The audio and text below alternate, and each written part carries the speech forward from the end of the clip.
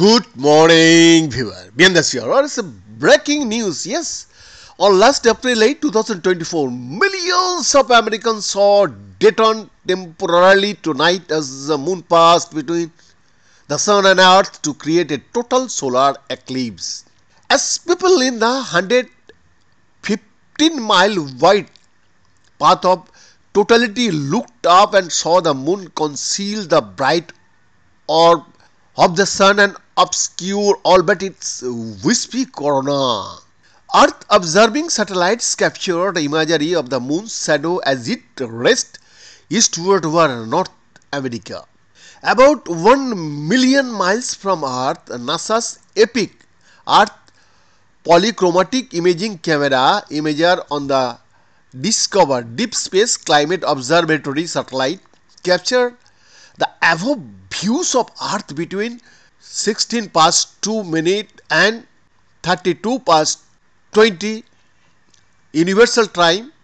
DSCVR is a joint NASA NOAA and US Air Force satellite built to observe our planet from Lagrange point 1, a gravitationally stable position between the Sun and Earth.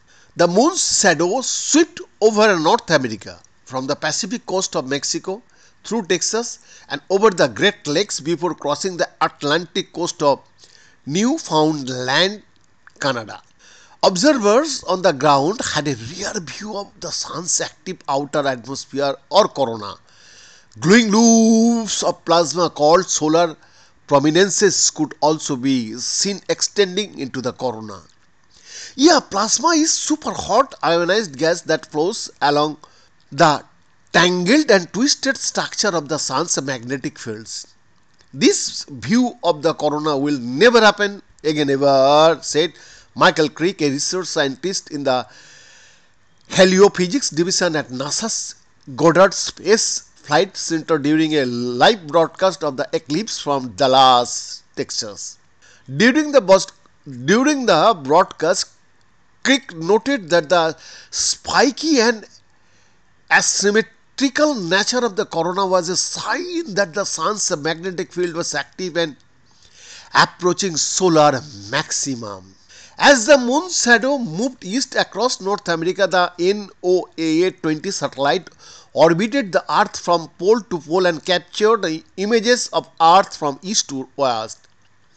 The image above is a mosaic comprised of swaths of images collected by the satellite at 3 different times of April 8. The right third of the image shows the eastern United States at about 10 past 1 p.m. before the eclipse had begun. The middle part was captured at about 50 past 1 p.m.